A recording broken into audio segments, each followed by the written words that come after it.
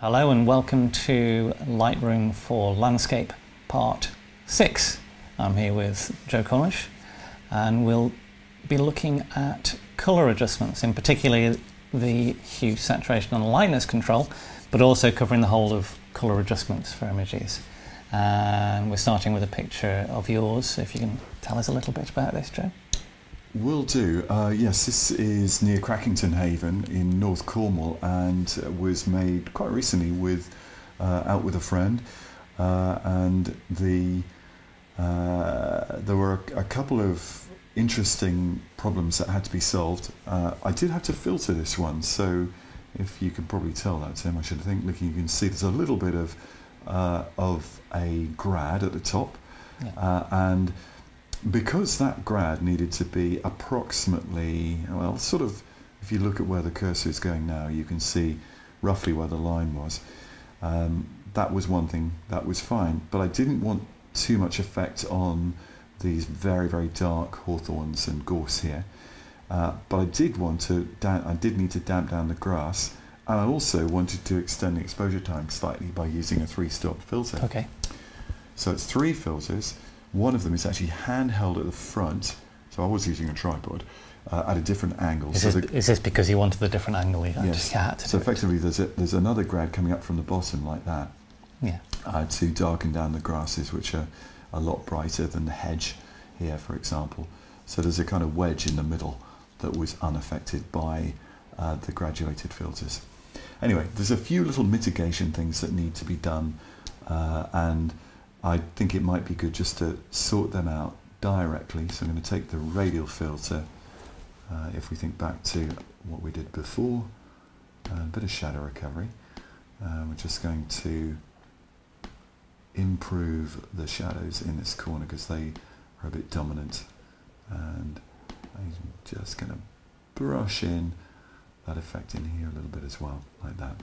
And that should do the trick. Now, the main problem, or a problem that often comes up with raw files, at least in their basic state, we can see that, by the way, that we have the Adobe standard profile applied, it's usually fairly good, is they're a bit flat. They look a bit flat in terms of colour. So let's go to our basic module and see what the white balance is. So it's showing as shot, and as shot must have been auto white balance, I think. Yes, it's 7200 Kelvin, so it's quite warm. And it looks, to me, it looks brown. The whole picture just looks dead. And so there's a couple of different approaches you can do. You can either start straight away by fine-tuning using the temperature and tint controls. However, I personally have another way that I think I'd like to just explore first, and rather bizarrely that involves increasing the saturation. Wow, that's horrible. That's horrible.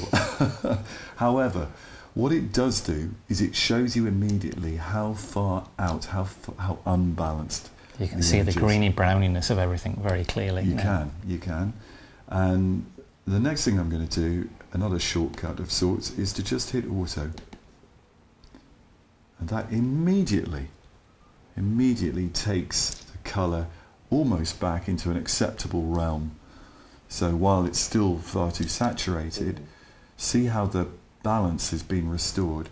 It's taken the temperature down from 75 or 7200 to 5400, and it's increased the tint towards magenta. So it's shifted the tint towards magenta, not that much, but a little. And in fact, we can see that there are now casts of magenta and green in the grasses. Yes. And the sky looks rather cold. But overall, the overall balance, as it happens, looks quite good. So let's see what happens if we double click on saturation. That's interesting, isn't it? Yes. So what it's done is it's taken all the colours back to a standard setting, and it looks completely desaturated. Yes. But in the meantime, it has actually balanced the colour. Now, there's this is a really good starting point now, a much better starting point, I think, than the original.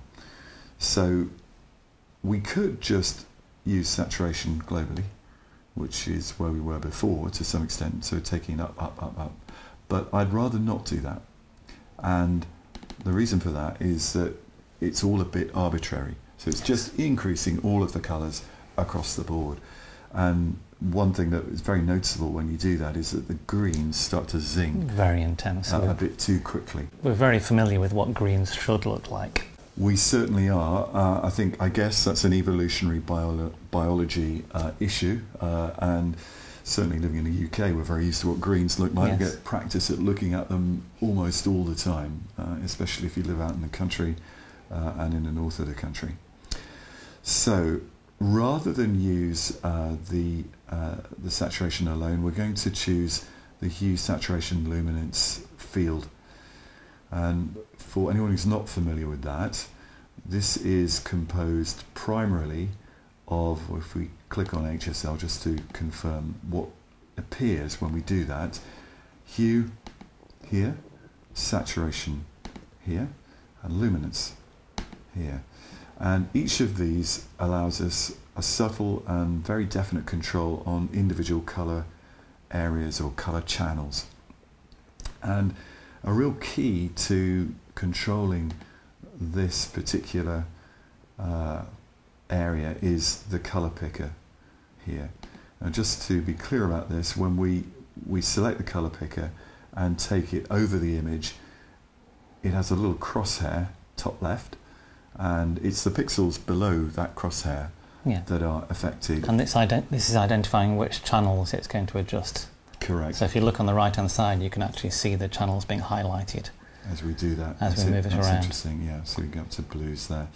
I think also just want to make the point that if we want to stop using that, we have to click on it again. So it's a toggle switch. Good. All right. Well, because I'm not too bothered about the luminance or hue values at this stage. I'm just really mainly interested in saturation. And the key colours, I think, well, the key colour is the grass, the colour of the grasses, and I would like to restore some of that because that looks really washed out. So I'm going to take, oh, by the way, sorry about this, I'll just click on that again. You can go up to 100% if you like, and if you want to be very precise about what you're choosing, and let's say you wanted to just target the yellows very individually, if we put the cursor there and the crosshair, then click and drag. It disappears as you click, by the way, and as you can see, it's moved the yellows. Let's sort of keep it below 50. I'm going to click on it and again restore normal viewing, and we can see now that what's come up, the yellows and the oranges have come up predominantly. It has affected the greens because there is such a big component of yellow in green. Yes. So there's nothing very much we can do about that. But it's emphasised, I suppose, the warmer part of the yellow. Without looking too saturated. Yeah, without looking too saturated. Surprising, isn't it? Plus 45, and yet that looks very much, well, very close, I would say, to what I remember. Okay, one thing I would be quite interested in doing is seeing if I can use the HSL to lighten the greens. So I'm going to go to luminance and crosshairs again. I'm going to look at the hawthorn up here and click and drag upwards, and I can just see it lightening, but it is actually affecting the other colours again. Now, one of the byproducts of lightening is it desaturates. Yes. So it's actually done something good and something not so good. So we might have to adjust the saturation again. Yeah, we would, or we simply halve the amount. So we're going to come back down, and I quite like that lightening on the yellow, as long as there's not too much of it. And what I'm going to do now is manually tune this, so to lighten the greens, maybe drop the yellows back a little bit.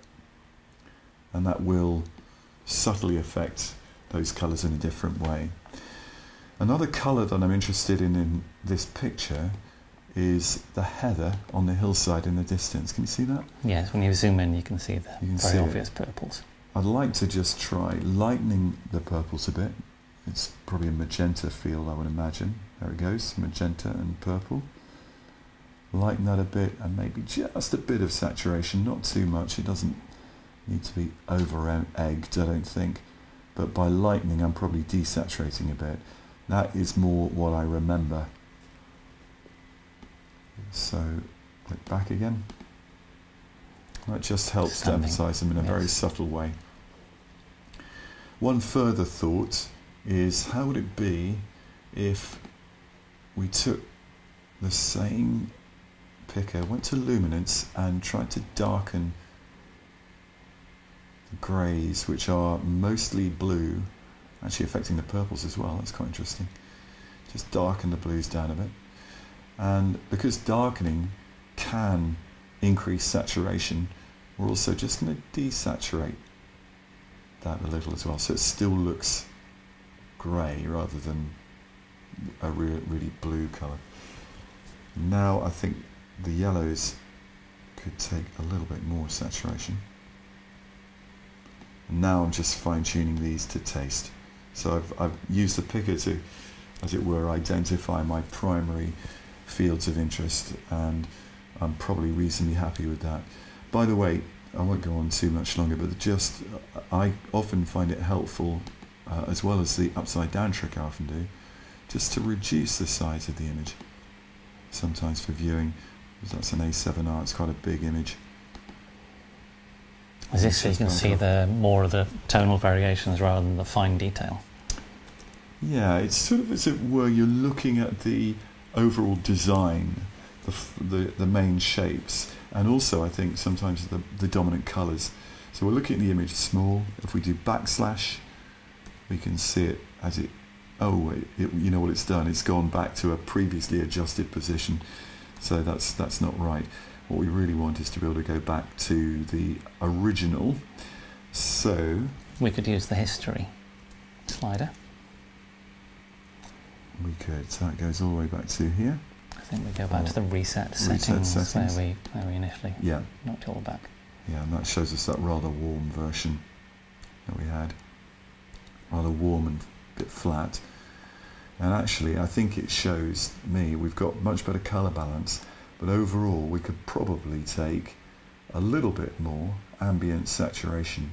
So now that we're reasonably happy with the overall balance, I'm going to push the saturation up a bit. So these first phases with the hue, saturation and lightness tool were to get the relationships between saturation and colours correct, and now you can make global changes. Yes, I mean you use the word correct, I can accept that, but I think other people correct might say, for you. Correct, exactly, yes, it is in a way more about interpretation.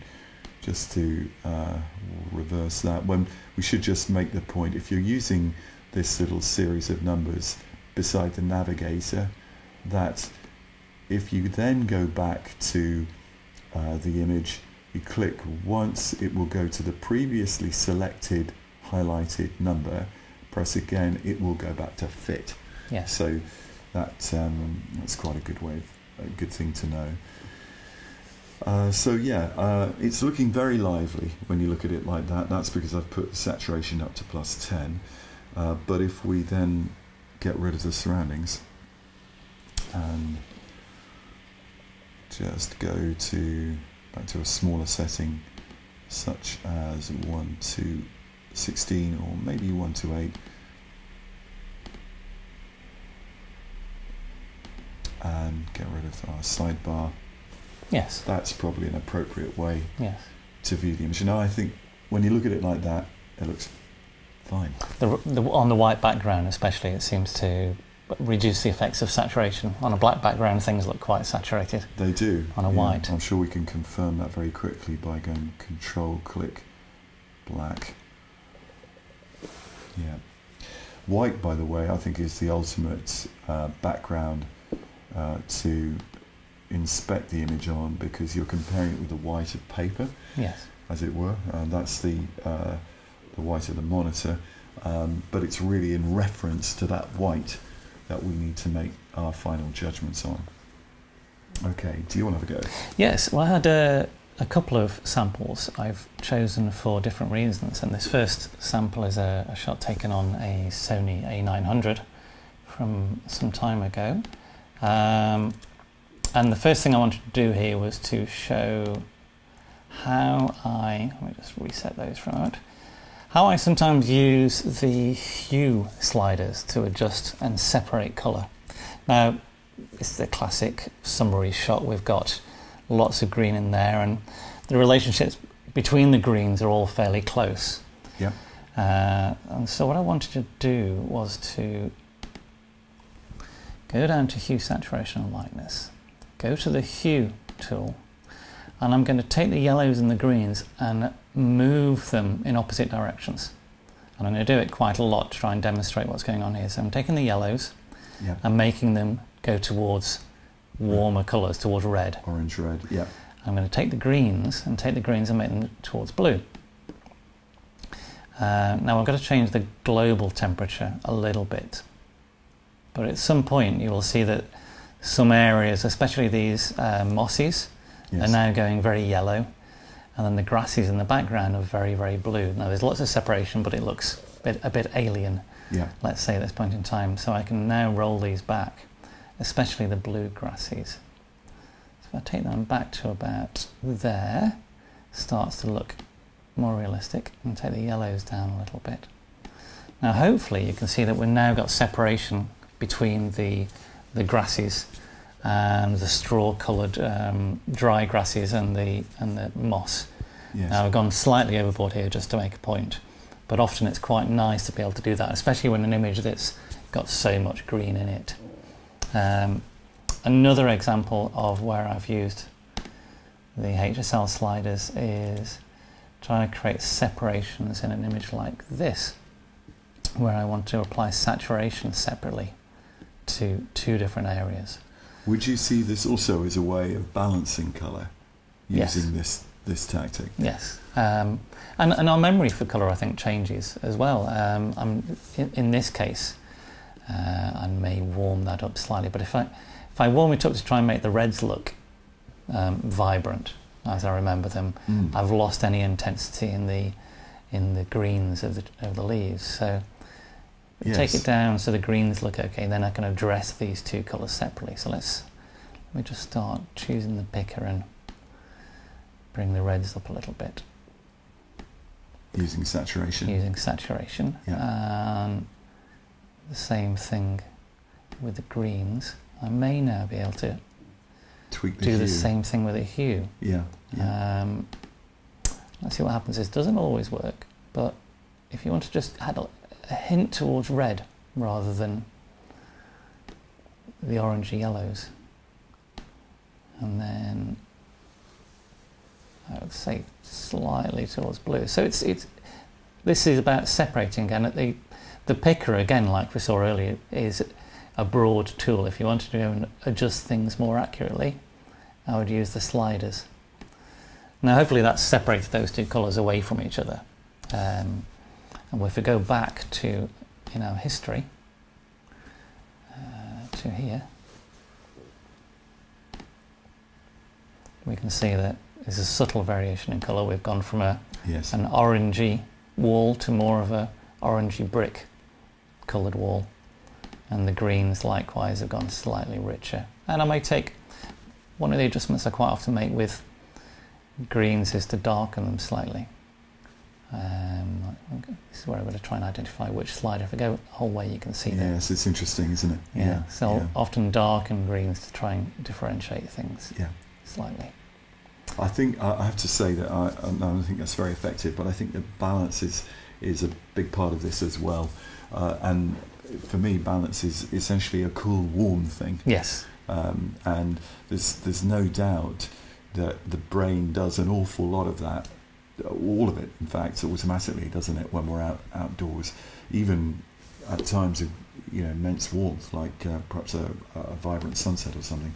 There's a lot of cool tones in there, and it's constantly interpreting the scene that way. So I think that's a very important part of our our responsibility doing colour, to I say responsibilities, I think it's obviously a responsibility to us, but also to the work itself.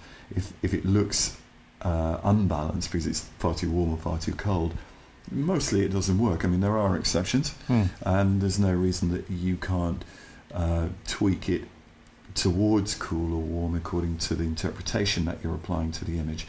But at the same time, I think as a general rule, balance is it's a big part of composition as well, but especially it's important in colour. And I think by separating them in that way, you're creating an image that has a greater feeling of depth to it. Yes, and I think we've all probably seen it when we've gone out and had an amazing sunset and it's been full of rich orange red light, and we come back and look at the pictures and we can't make it look correct because by the time we've got the colour in there, it looks too orange, and we wind the oranges down. Yeah. And then it doesn't look anywhere near what we remember it as. And it's it's the relationships. If we can get the rich oranges and cool colours elsewhere in the picture, it looks all the richer for it, I think. One of the things that just briefly I wanted to say was that when you think about colour and post-production generally, I see there being 4 different considerations. The base one is what did you see? The second is what do you remember? The third is how do you interpret? And the fourth is what does the picture need? And all of those are significant, but actually there's like a hierarchy. Yes. So at the top, what does the picture need is the trump card. That's the thing that ultimately determines whether the picture really lives on the page, and you have to tune yourself into that. But it's fundamentally built around, the facts of what you saw and your memory of what you saw, which aren't necessarily the same thing. Yes. And I think we have another example from yourselves was this Crackington Haven? Yeah, there's 2 there. Which would you like to look at? Shall we start with this one? Sure. And this is this is from a rock fall, fairly fresh, very fresh fall. You can see it looks rather milky, and I think the reason for that is that it's a little bit overexposed, although technically it's not, because if you look at the histogram, it looks fine. But it doesn't look like what I remember. Yes. It looks both brighter and flatter. So there's a contrast issue that has to be addressed, and maybe a simple contrast increase will help to restore the colour to some extent. But before I do that, I'm going to go to my odd trick, and whoa, that gives you an idea. That's orange. That's pretty horrible. We'll try it auto again. I think what I'm doing here, by the way, is just a slightly cruder version of what you showed, to an extent, without using HSL, yes. Just the ambient saturation, as it were. You can see that the temperature's dropped a lot there. If I go take that saturation out again, we've got something that's cooler. And I have to say that this is probably that sort of degree of saturation. Obviously it is far too low, but the overall colour is looking quite good. Now I could definitely use HSL. There's always several different ways of doing everything, and the first thing I would do probably is use luminance and try to target these greys here and push them down. So that's adding contrast in, but doing it through targeting a single colour. And I'm not sure that's the right thing to do, so bear with me a second. And instead of that, what we'll do is take the tone curve, which is not something we've looked at before, but I'd just like to see if it'll work here. It's partly because I know that with a tone curve I can tweak contrast in the areas of the curve that I particularly want to. Now this could end up being exactly what you would do with a contrast increase, but because it's a relatively, I should have mentioned, it's a relatively old lens, shot on the phase 1, but with a Hasselblad 120mm from about 1985. So there's been old lens coatings, probably. It's like softer coatings, and maybe there's a little bit of age as well. Might be a bit of blooming in the lens. So it's still a very sharp lens, by the way. I think we can see that if we go in there. Definitely acceptable. There's plenty of fine detail. You could push that up a bit with, with sharpening as well. What I'm doing here is just preserving the level of the highlights and just darkening the shadows. Trying the midtones a little bit as well. That's probably a bit too much. Bring the shadows back up a bit. And hopefully in the end we'll get something that looks about right. As it's closer to my memory. If anything, I'd say it's probably a little bit blue. Yeah, bluey green maybe. Yeah, exactly. So I'm going to push it up a bit, but not much. That's probably a bit too much. And yes, I agree, it looks a little bit green, but not much. So maybe yes, there. And that's better. And actually, as a matter of interest, I know we try to, with these videos, try to emphasize one particular tool, but inevitably, because we find everything's connected to everything else, we also include snippets of other adjustments like the effects vignetting, which greatly helps the image here, because the energy flow in the center is what I'm primarily interested in. And it's interesting that that vignette made it look like there was more contrast without changing the center of the picture. It did, yeah, just by darkening down the corners. And I think it does so in a way that's quite believable.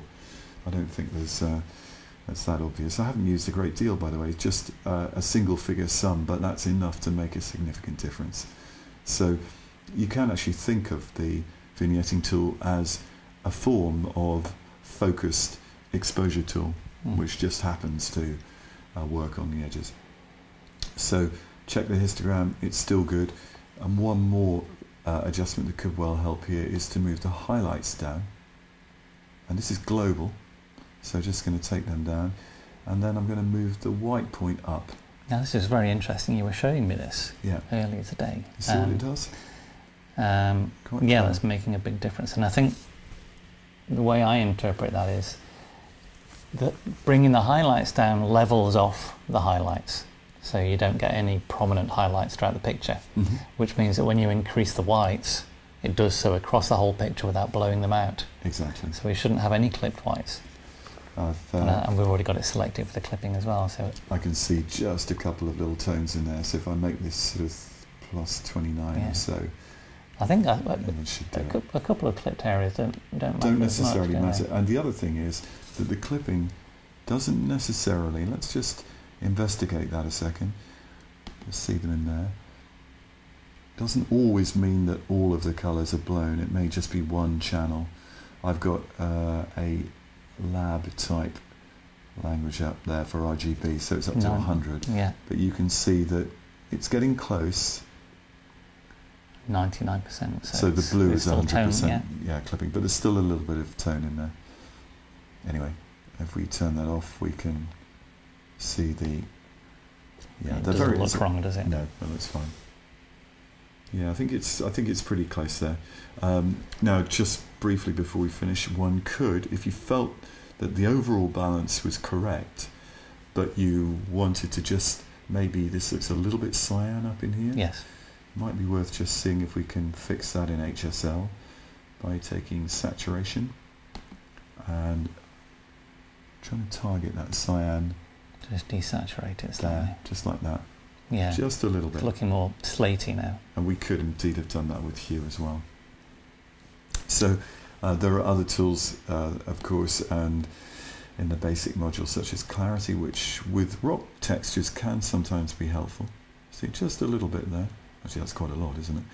But maybe 25 or so doesn't do any harm. Just backslash will take us back to the beginning. And that's where we've got to. And we can, if we like, use the radial filters to apply adjustments to colour as well. So if we wanted to, we could take that area in the top right, remember to reset the effect, which I always forget to, and then put a little bit of magenta in and warmth in to cancel out that effect there, which gives us slightly more natural look. A neutral, but just localised in one area rather than throughout. And as you were saying earlier, we can then, if we found another area we thought needed a bit of that, we can brush it in. So, yeah, that's excellent. Would you like to take another look at the last picture? Very quickly. we can see this is also from a rockfall, this time at Miluke Haven, very, very recent rockfall. So it's amazing the colours that are revealed in these big landslides. Over time, the colours tend to fade, and the sea, particularly once the sea gets in and around the rocks, they tend to bleach out to this rather kind of bluish grey. But at the moment, there's a tremendous amount of orange in there, which is absolutely spectacular. However, for me, the colour balance of this image is actually a little bit too warm. We've still got the radial filter selected there. Thank you. So I'm going to use a little bit of saturation, not quite as much as previously, because it's so rich already. And again, try auto.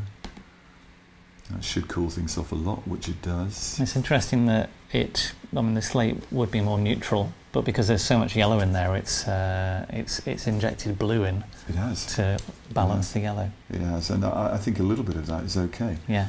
But yeah, I think that perhaps it's provided a nice contrast between the red and blue. Exactly. Here now, if we accepted this white balance, which is very cool, then I think it would be essential to draw up the orange in terms of saturation. And actually that now starts to look much more what I remember. I do remember it being cool. It was actually quite a cloudy day, very overcast.